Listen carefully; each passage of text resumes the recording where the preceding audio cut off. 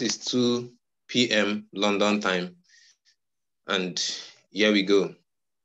On the 17th of September, I welcome you all to this webinar being put together by the Extractive Hubs and Amy, also in conjunction with the Center for Energy Law, Petroleum and Mineral Policy at the University of Dundee. Just by way of a brief introduction, my name is David Amakiri, and I'm an energy lawyer from Nigeria, working with some of the energy industry participants out of Nigeria's oil and gas industry. And I believe the issues raised in this webinar, whose title I'll tell you shortly, is relevant for both resource-rich countries and countries who are not as resource-rich as African countries, but who are looking to transfer technology from countries with far more developed energy markets and transferring those technology to African markets and Latin America. And so today the topic is the continued role of fossil fuel in the energy transition era. What are the barriers, the key considerations for governments and oil companies? And we'll be looking at it from 4 broad dimensions. The role that the fossil fuel will play in the energy transition. What are the legal implications? If we are moving from hydrocarbons to electrons, what legal issues should agitate the minds of industry participants and regulators? And also we'll be looking at the economic implications, because for many resource-rich countries, fossil fuel is the basis for fiscal activity within their economies. And so what will be the implication of that movement away from fossil fuel, if you like, away from resources that could be gotten from fossil exploitation? And also we'll be looking at the actions. What kind of legislative actions would we see regulators take in this new era? And so just to jump in quickly, we have 3 speakers today. The first would be Dr. Shawn Mu, who we always call Shawn Mu. Dr. Mu is an energy economist at the CPMLP. And after him, we'll have Dr. Victoria Nalule, who is a researcher with the Extractive Hubs and also the Executive Director of Africa Extractive Management Initiative. And then finally, we have the pleasure of having the Director of Mines and Petroleum out in Ethiopia. So he'll be speaking to us directly from Addis Ababa, from the heart of governmental activity in North Africa. And we know the key role that Ethiopia plays, because if you look at what is happening, the geopolitical dispute with Egypt along the Nile, I mean, these are some of the issues that I know will agitate some of the audience, and how this can play into the narrative of the energy transition. So without saying too much, Dr. Mu, will be very happy to hear from you.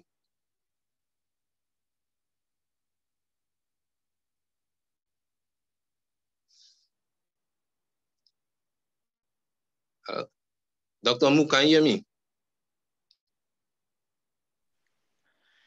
Sorry, I forgot to unmute my microphone.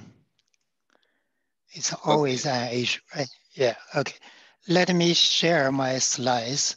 Thank you, David, for that introduction. And can you see my slides now? Yes, your slides are very visible. Is it? I think I have not turned it on to the slideshow. Yeah, okay, that's probably better, right? Yes, perfect. Okay.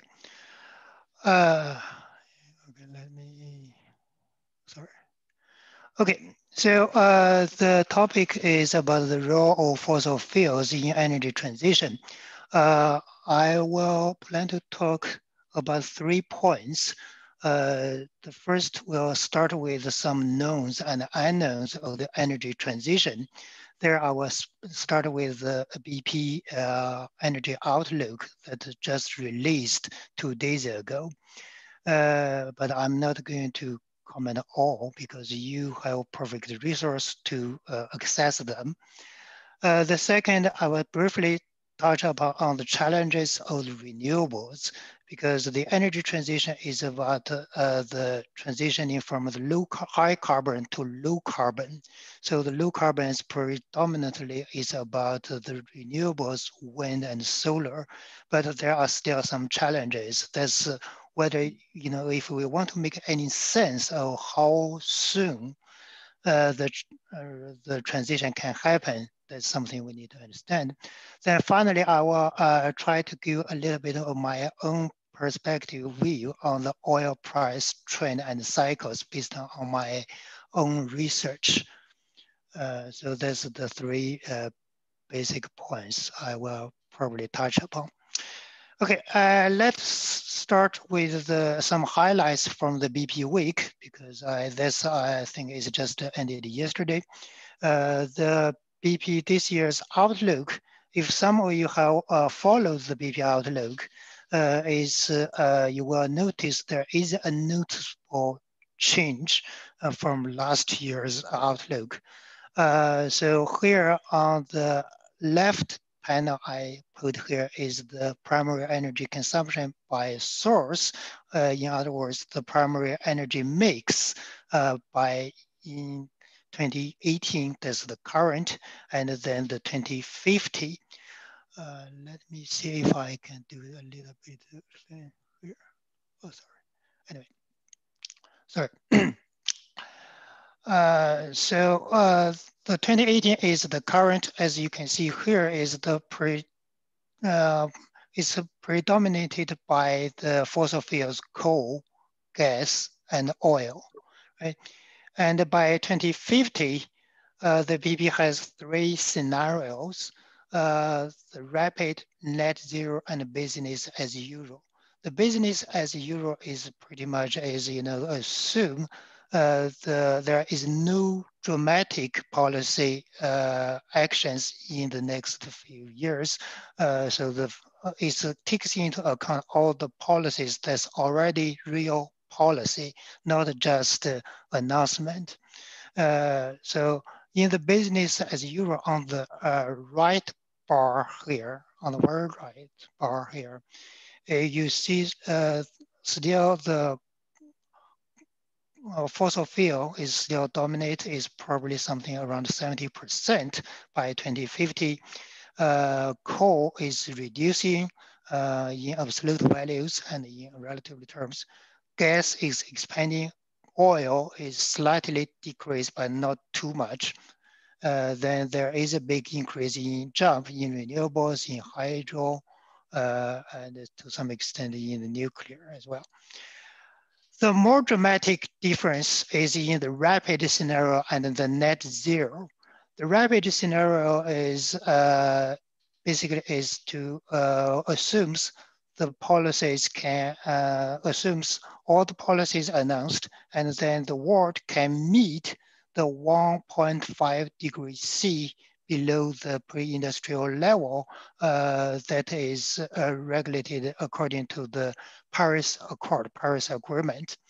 That's the most dramatic one in last year, the scenario.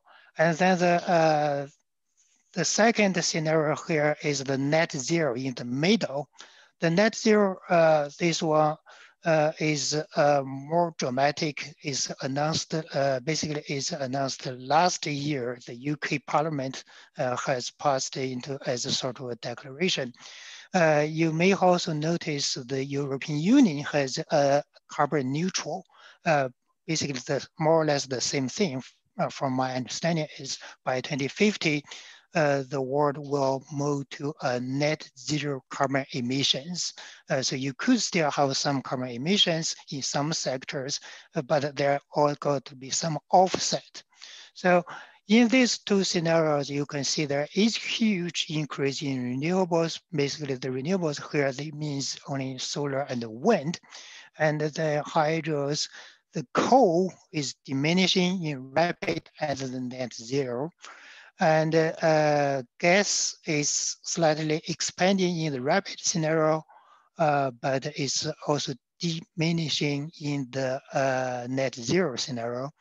And oil is reduced in rapid and further reduced, or you can see almost diminishing in the net zero scenario.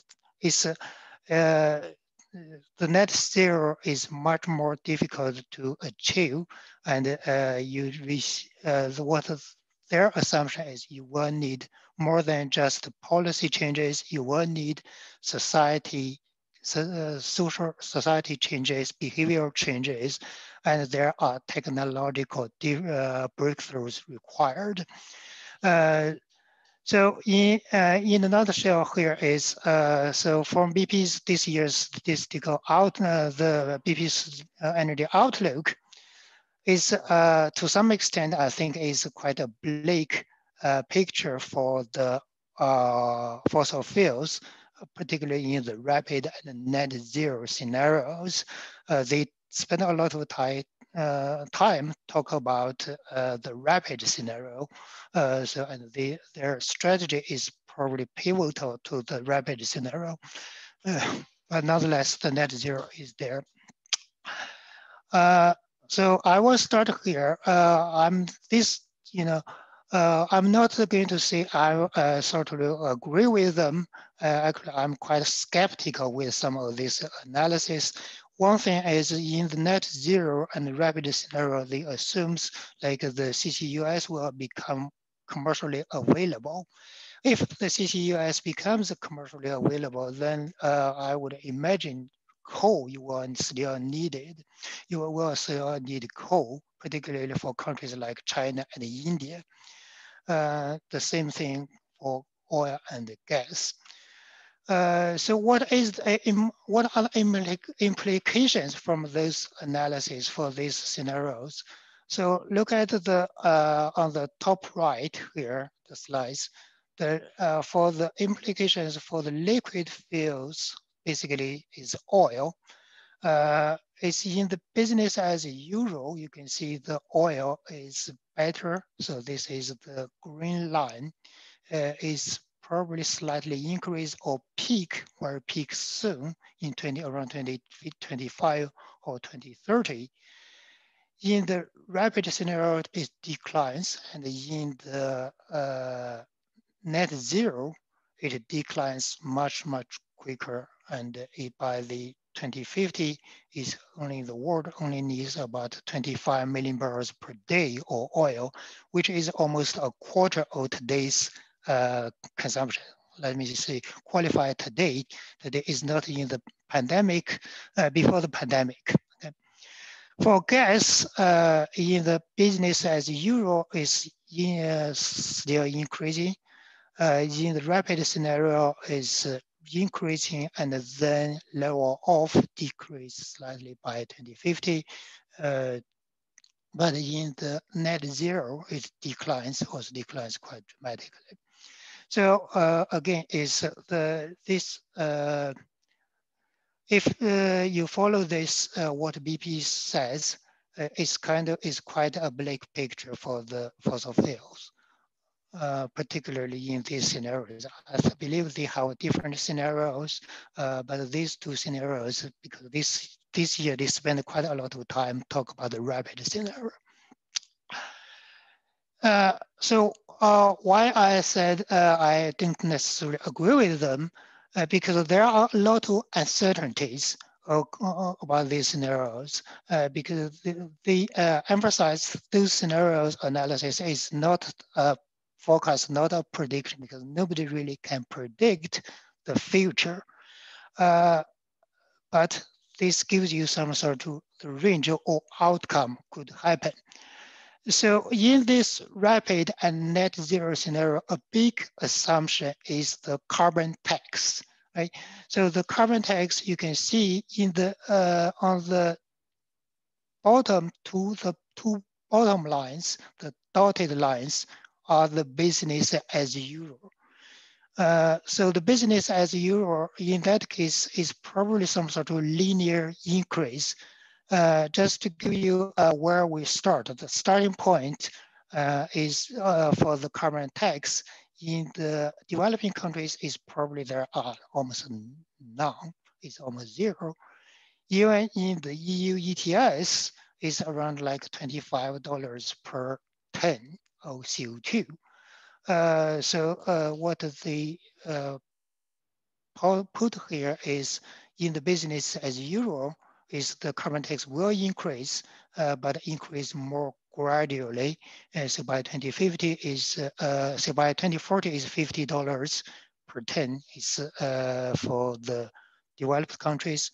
By 2050, something around $70 per ton. In the rapid and net zero scenarios, there is a huge jump.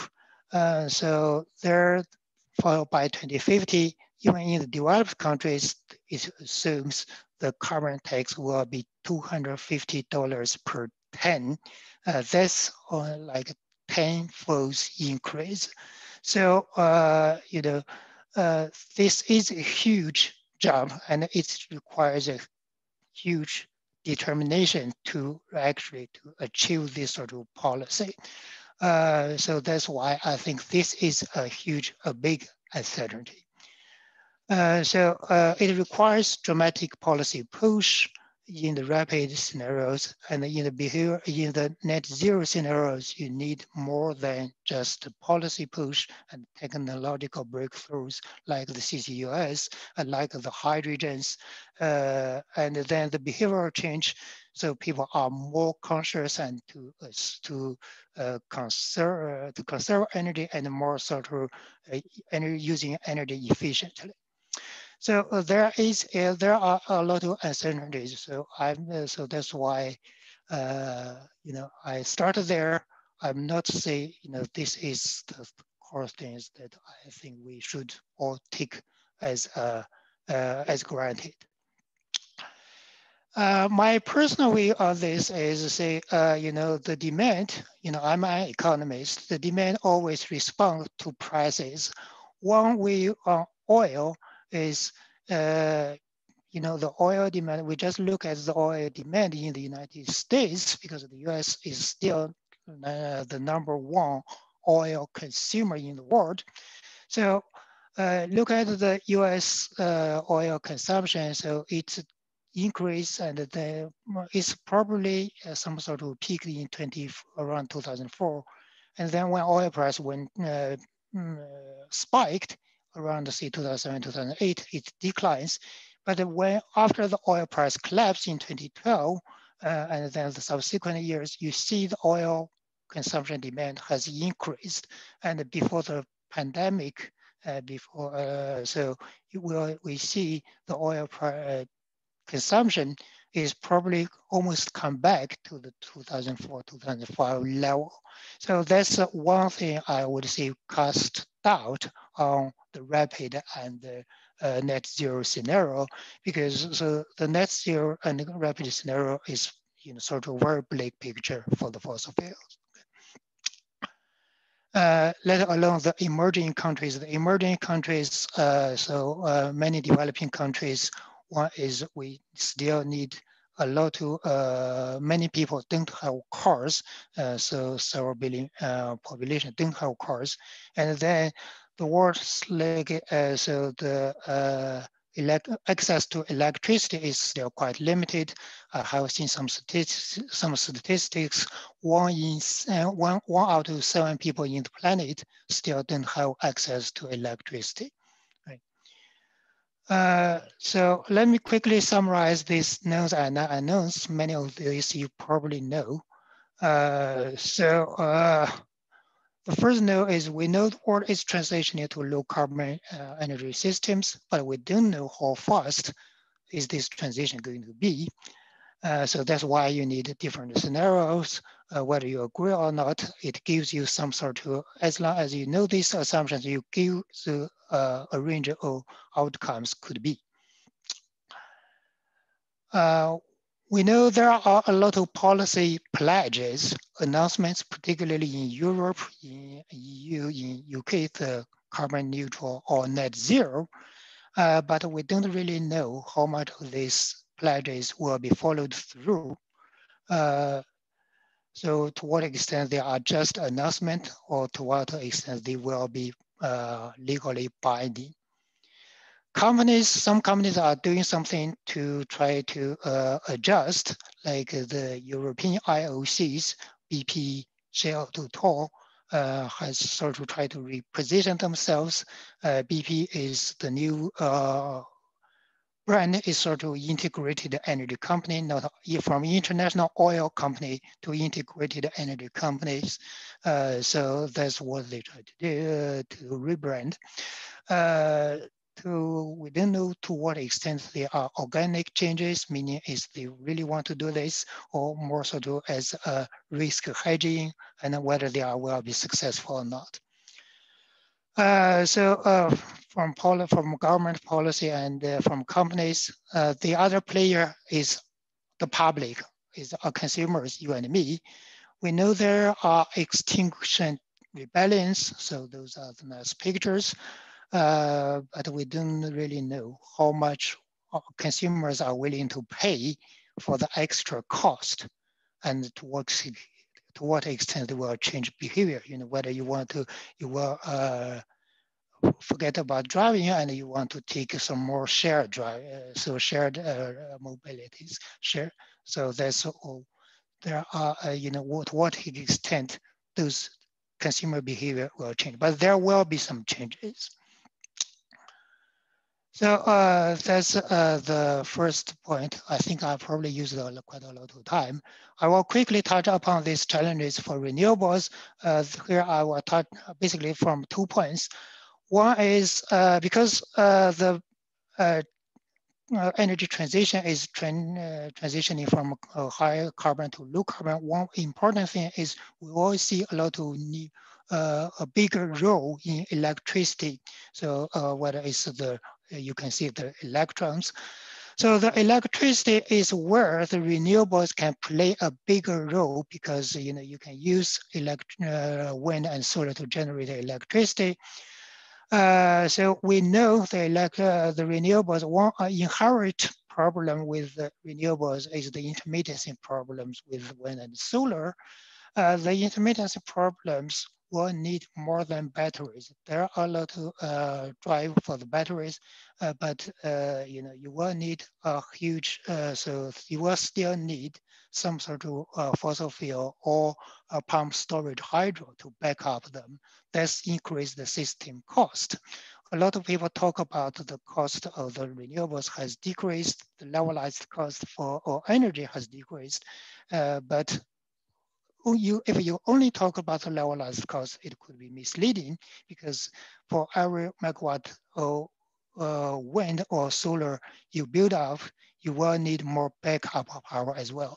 One thing, actually I'm currently still in California, so we may notice California recently as recent as in August, so the California still, because the California has some sort of road blackout or brownout in August when the heat wave hit California. So that's that's the most advanced economy will still have this problem.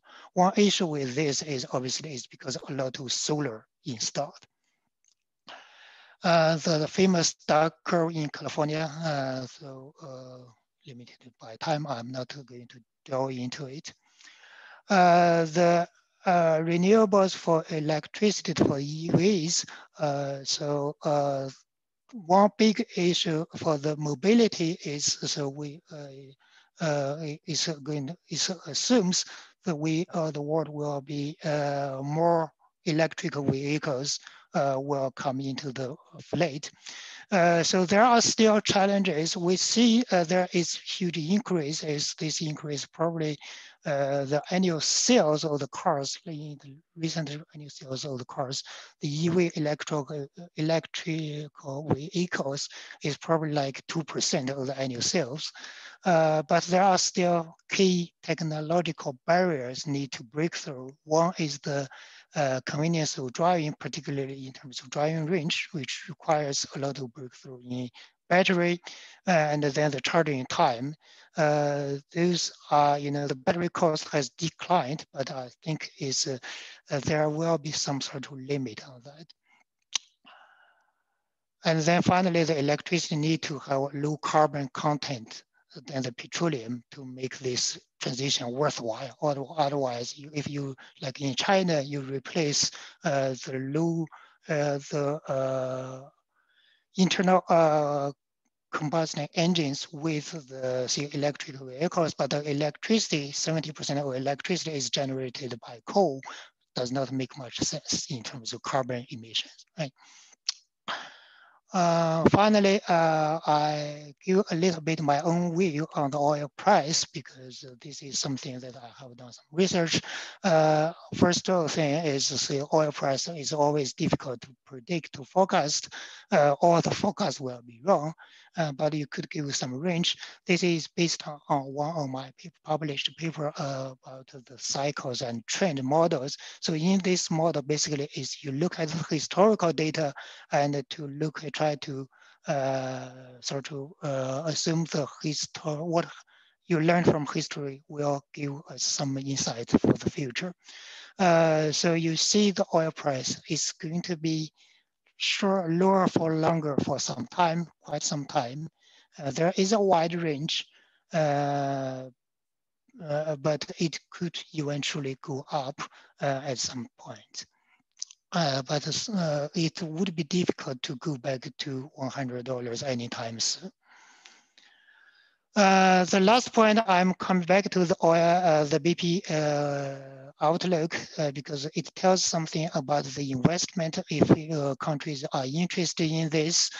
So in all these scenarios, you probably still need some investment because what they show here is this on the top is the this is for the oil, the left panel. The oil, these different scenarios, these are the oil demand for sort of scenarios. But the black dotted line is basically the if there are no investment, the natural decline, what will implies. So what are the oil production? What are the oil supply? So the implication is unless there is, unless for this net zero, so even in the net zero cases, you will still need some sort of investment to get the oil supply demand balanced by 2030. More so for gas. Let me just quickly summarize, so I think I used too much time. So the energy transition is determined by technology, and economics, but influenced by policy, particularly about carbon tax. There are huge uncertainties. The oil price, I think lower for longer will last for at least for some time. And finally, don't fire sell your oil and gas assets. You will still need fire oil and sell assets. Okay, with that, I will stop here, sorry. Okay, probably now I'll turn back to David or Victoria just to continue. Okay, thank you very much, Dr. Shawn Mu, for that precise presentation. We expect that there'll be questions for you, and we know that the participants will drop their questions in the question and answer section, and we'll take them at the end of the presentations. So we'll just quickly go into Dr. Victoria Nalule's presentation. Thank you very much, David, for the introduction, and thank you very much, Shawn Mu, for the brilliant presentation. So I'll use 10 minutes so that Bamla can also give us insights from Ethiopia, because he's the policymaker. So he'll definitely tell us what's on the ground. So basically, I'll look at the role of fossil fuels in the energy transition era, specifically looking at the barriers and strategies for developing countries, including those in Africa. As I was introduced, I'm a research fellow at the Extractive Hub based at the Center for Energy, Petroleum, Mineral and Policy. And I'm also an author of energy and mining books, including 4 books so far, and 1 edited one, which is also will be coming up. So my research is focused on energy and mining and various other issues, specifically in Africa. So just to start the discussion, because Shawn Mu clearly outlined what is happening right now. So I'll not take or waste a lot of time on the issue of energy transitions, but I'd like to highlight the main drivers of the energy transition. First and foremost, the need to tackle climate change as stipulated in the 2015 Paris Agreement. It has encouraged or forced many countries to embrace renewable energy as a way of not only tackling climate change, but also achieving the UN Sustainable Development Goal 7, which focuses on access to affordable and clean energy. But I note in sub-Saharan Africa, over 600 million people have no access to electricity. And according to data from the International Energy Agency, it's estimated that this number of people, the 600 million people who have no access to electricity, the number is likely to increase. And on top of that, we notice, as Shawn Mu mentioned, that according to the BP statistics, population growth is estimated to increase, and also urbanization will be taking place in lots of African countries. Now we notice like the main drivers for energy transition is to tackle climate change and also to address energy access. However, another driver as to why people are embracing energy transitions is the fact that fossil fuels are exhaustible. So at the end of it, you will know that these are exhaustible resources and they're not renewable. So that's also another driver. And I'll discuss this issue of a resource curse later on in my discussion when I'm addressing the reason as to why more African countries really need to focus on both fossil fuels and renewable energy for their economic development. Now, I'll not go so much into detail about this, but this graph, it's also BP statistics, but it's a bit old since there's a new one. And in this graph, you'll see that the fossil fuel sector will still play a major role in industry, in transport, and also buildings.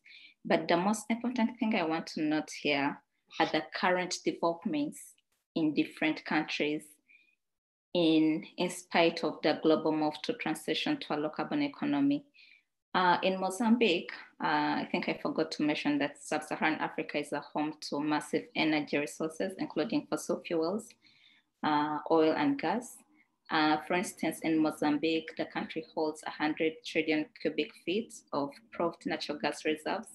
And now, recently, we've seen developments in the fossil fuel sector, despite of the global move to transition to a low carbon economy. For instance, on 30th June 2020, we saw the president of Nigeria launching a $2.6 billion gas project. And this is a very long project, which is 614 kilometers long.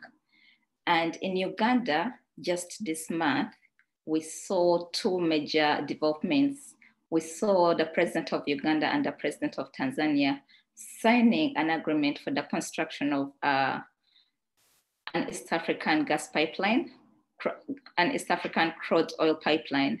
And this is estimated to be around $3.5 billion. So we are seeing major projects in different countries despite the global move to transition to a low carbon economy. And this basically implies that most African countries, although they're embracing renewable energy, they still want to benefit from their fossil fuel projects. And this is the main issue for me to discuss. What are the barriers to fossil fuel development in these countries in this energy transition era? Because like I've mentioned, we are seeing investments coming in these projects, but then what are the key issues for policymakers with respect to development of their fossil fuels? So this is what is happening in some of these sub-Saharan African countries, but then what is happening in the other parts of the world? We're seeing in the EU, they announced their 2030 climate and energy framework, which aims to achieve 40% reduction of greenhouse gas emissions. And now the most important thing of it, or I'll say the main barrier, which is presented by the developments in the other parts of the world, is the decline in finances for fossil fuel projects. Because besides the targets set by the EU, we also saw in November that the European Investment Bank approved a policy to ban funding for oil, gas, and coal projects at the end of 2021. However, we note the need or the reliance on investments in natural gas. So even if they're cutting funding in oil and coal projects, we're seeing there is a chance for countries to still utilize their natural gas resources. And recently, in June 2020, we also saw the Norwegian Parliament recommending that the Sovereign Wealth Fund sells off more than $10 billion of stock in companies related to fossil fuels. So in this respect, it means that the Wealth Fund can no longer invest in companies that mine more than 20 million tons of coal annually or generate more than 10,000 MW of power using coal. So this is also a major development in the other parts of the world. We're seeing that financial institutions and other key institutions reducing or deducting funding for fossil fuel projects. And now this is the main barrier, because I've already taken you through some of the developments in some African countries who are still investing in fossil fuels. But now we're seeing the main barrier to fossil fuel development in the energy transition era. The first one is the financial risk, as illustrated in the examples I've given you from the EU and also from Norway. And the unstable markets, besides fossil fuels being exhaustible, we have also seen volatile oil prices. And these are basically caused by different economic circumstances.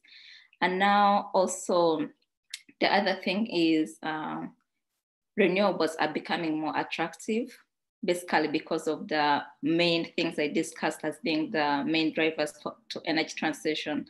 Renewables, because most companies, energy companies, they want to show themselves as being climate change conscious. So they're investing more in renewables.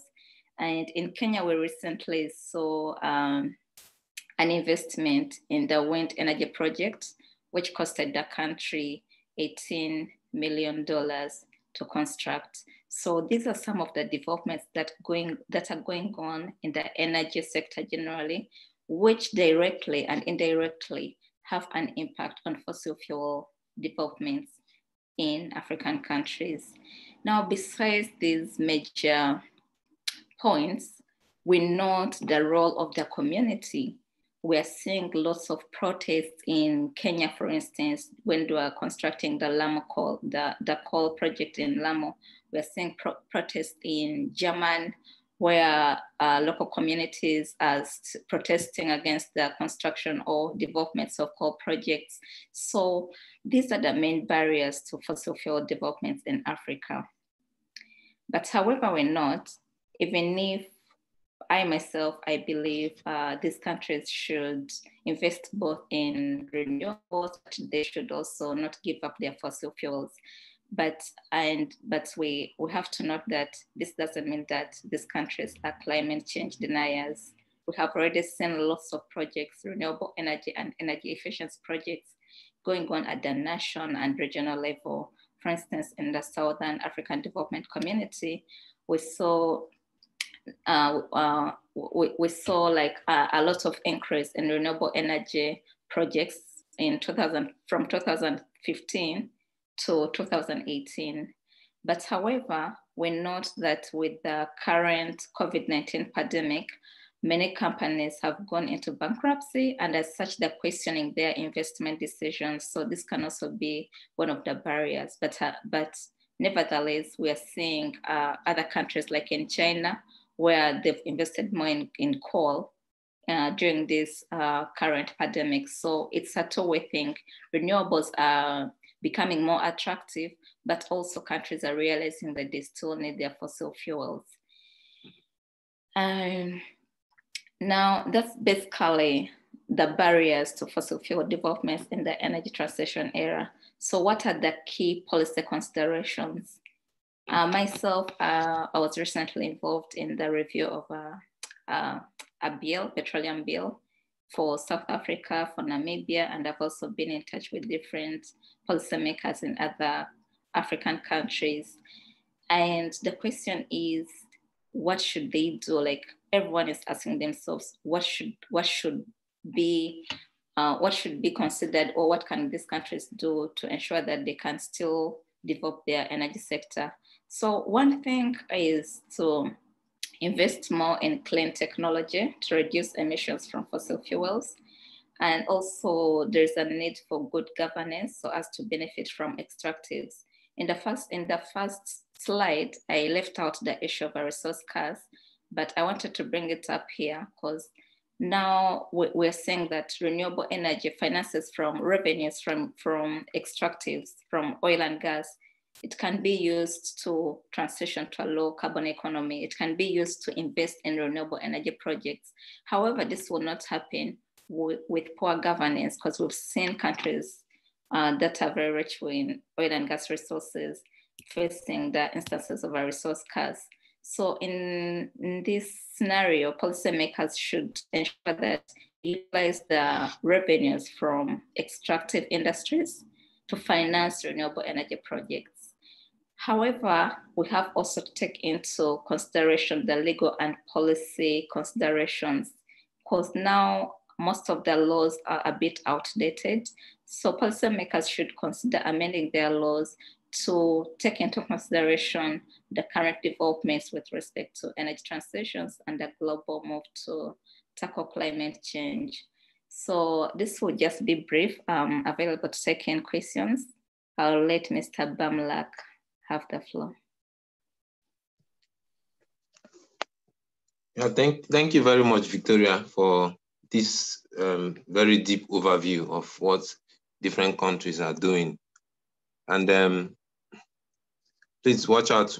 We'll have some questions for you after Mr. Bamlak makes his presentation. Mr. Bamlak, if you can hear us, please proceed.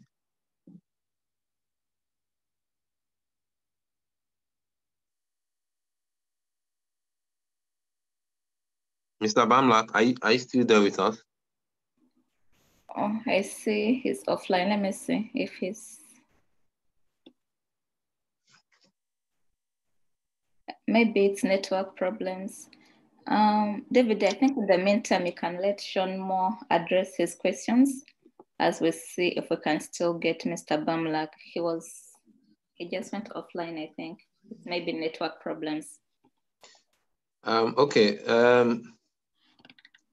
Dr. Shawn Mu, I wanted you to talk about the contribution we expect to see from new technology, because like you said, investment in technology will be one of the key drivers for us to transition into this net zero scenario. So I wanted you to look at what is the state of play currently in respect of carbon capture, one, and then in respect of hydrogen. Yes, that's a very good question, David. Honestly, I will teach a course or module in the autumn semester, and will address some of these issues. My short answer is right now they are not commercially competitive yet. So for example, the CCUS, there are pilot projects. There is one in North Sea, not too far from Dundee, and several quite a number of projects in North America, in Canada.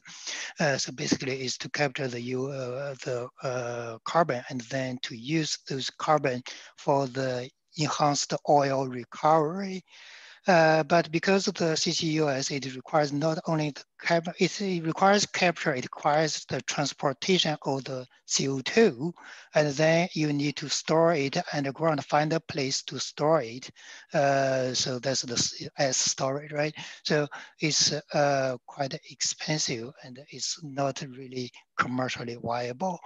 That's why in the BP's outlook, they assume many of these technologies will be in the second half of their outlook. So basically from 2035 onward.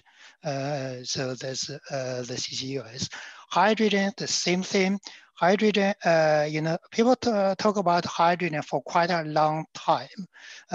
So, we use the electrolysis to, basically to use water to generate electricity, hydrogen.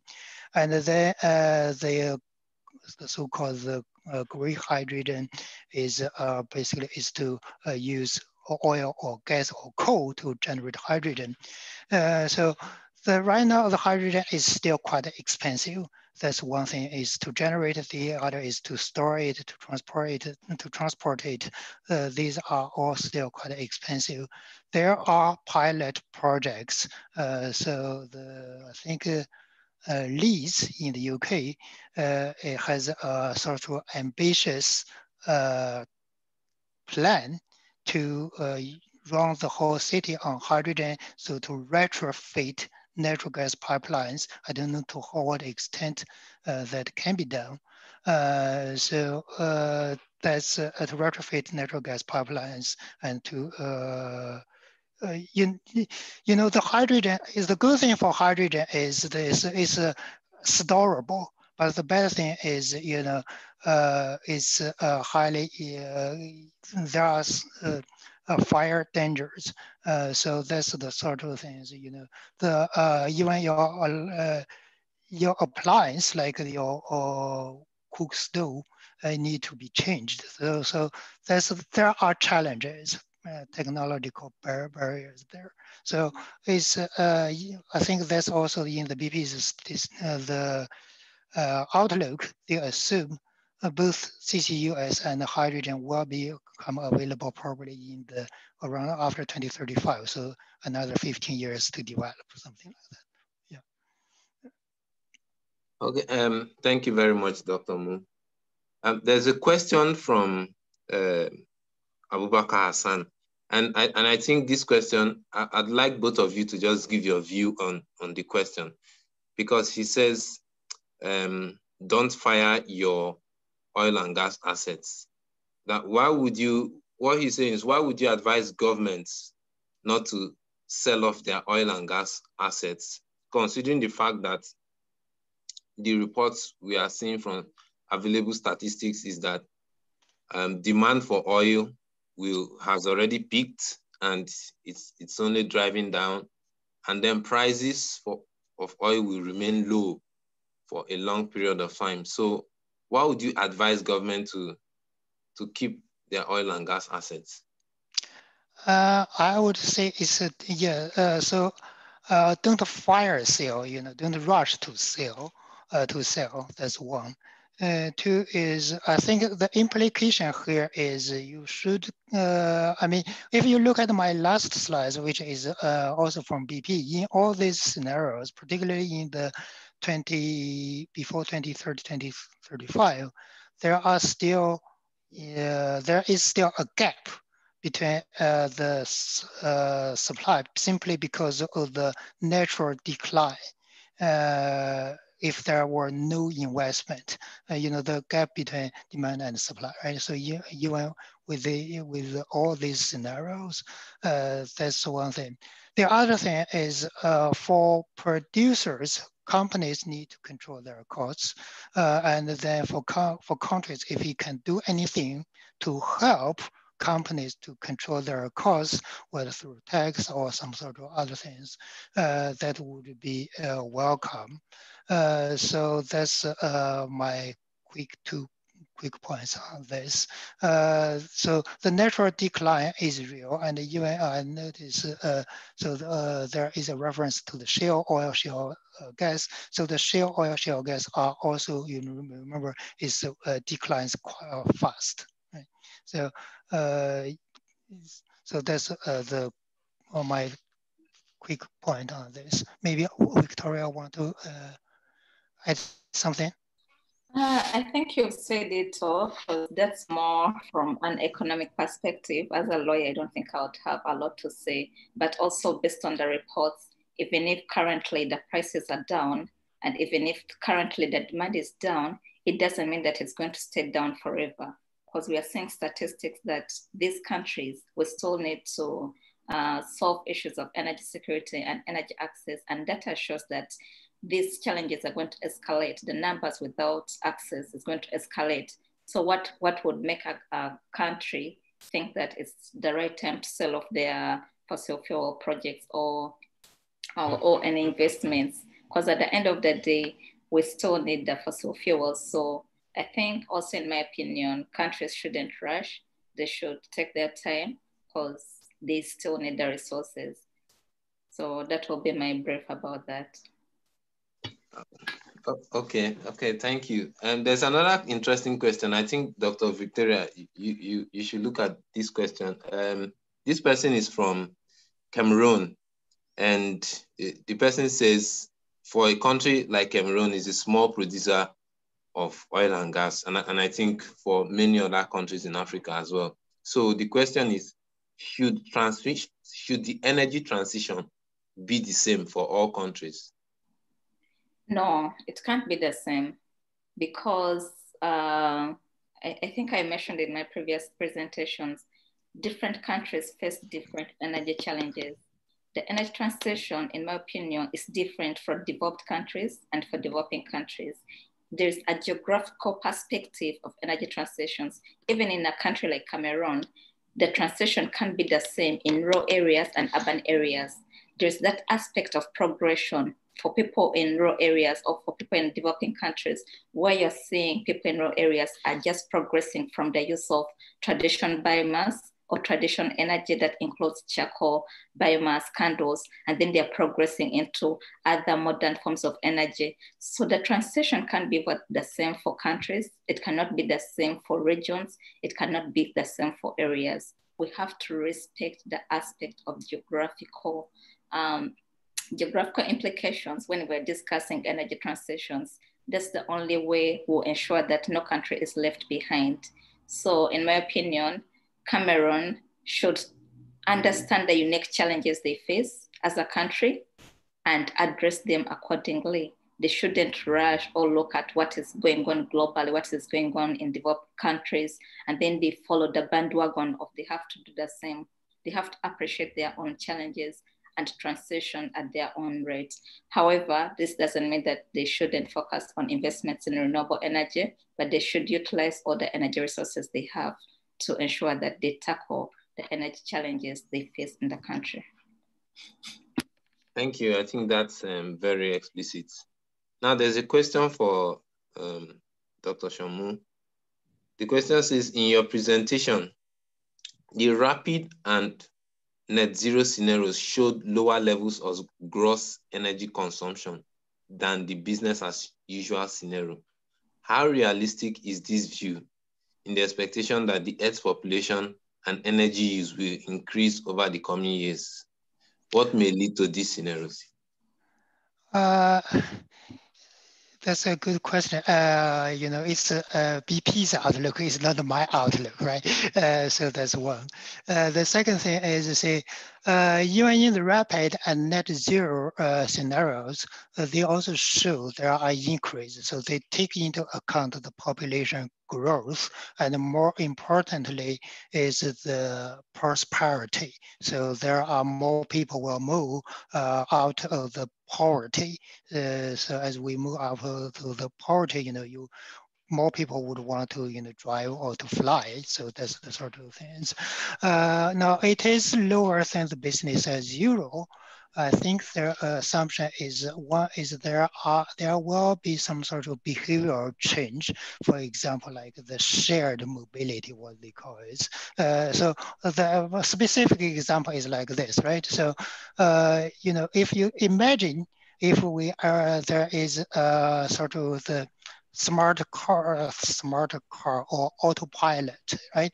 So you can have a car. You don't really need to have a car, or maybe you have a car, you use your autopilot and drive you to the work, and then during the 4 hours in your office, your car can be called by Victoria, and then the car to make some money for you. So I mean, the same person, the same car can have, there will be better utilization of this. So that's the sort of energy efficiency. Now, how realistic is, I don't know. So that's why I say is I'm not endorsing what they say, but there it gives you some sort of possible outcomes. All right, thanks. Dr. Victoria, in your presentation, you discussed the various actions being taken by countries. You gave the example in Norway, in the EU. And my question would be, what are the big companies doing? Because, I mean, apart from BP, who is now ramping up its rhetoric as per beyond petroleum, I think the other big companies are really betting on fossil fuel infrastructure in Africa. If you look at Total, for example, Total is on the deal for the Uganda-Tanzania gas pipeline. A company like Marubeni from Japan is also betting big on gas infrastructure in Nigeria. So it seems to be that some of the big companies are still betting on these projects. Yes, like I mentioned, because these big companies definitely understand that fossil fuels will still play a major role in these countries in a decade or so to come. So most companies actually, including Total and Shell, besides the investments in fossil fuels, they have also taken up projects in renewable energy. Like in Brazil, I think, was it Shell? It invested a lot in some renewable energy projects. So they're going green, but this doesn't mean in any way that investments in renewable and in fossil fuels are declining entirely. But however, some financial institutions, because these are companies, they're not financial institutions. So some financial institutions are shying away from making investments or supporting companies that want to invest in fossil fuels. But I said it's a two-way thing. Whereas some people or some scholars and some experts might think that it's not good or all countries should transition and let's say not entirely leave their fossil fuels, but reduce investments in fossil fuels. Myself, in my opinion, I feel like if these countries still need the fossil fuels, then they can invest in both fossil fuels and renewables. And I think, it's just my opinion, that even these big oil companies still understand the role of fossil fuels in developing countries or even in developed countries. So that's why they're making this kind of investments, because if they felt that fossil fuels will be useless in a decade or so, they would not be making those massive investments. So my advice to policymakers would be to be patient and ensure that they benefit from both fossil fuels and renewables.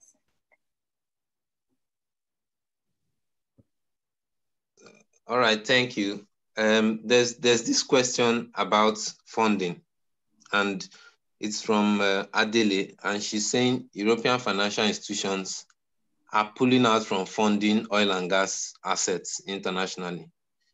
But major funding could still come from places like Saudi Arabia, China, and into such oil and gas projects. If you also think of the role of the Qataris, the role of the Iranians in funding this kind of projects, despite the position of European financiers. So she's asking, what do you think?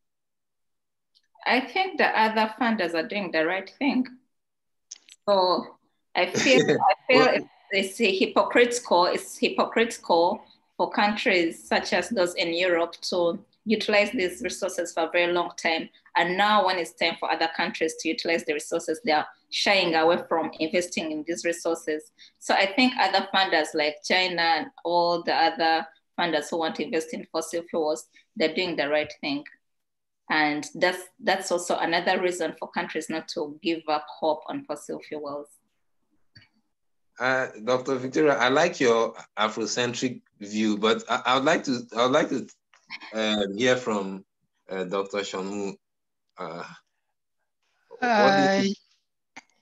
Yes, I, to a large extent, I agree with Victoria. What has been said. So you see, my overall assessment on this is, say, Europe in general is more spearheaded on this, on the climate change issues.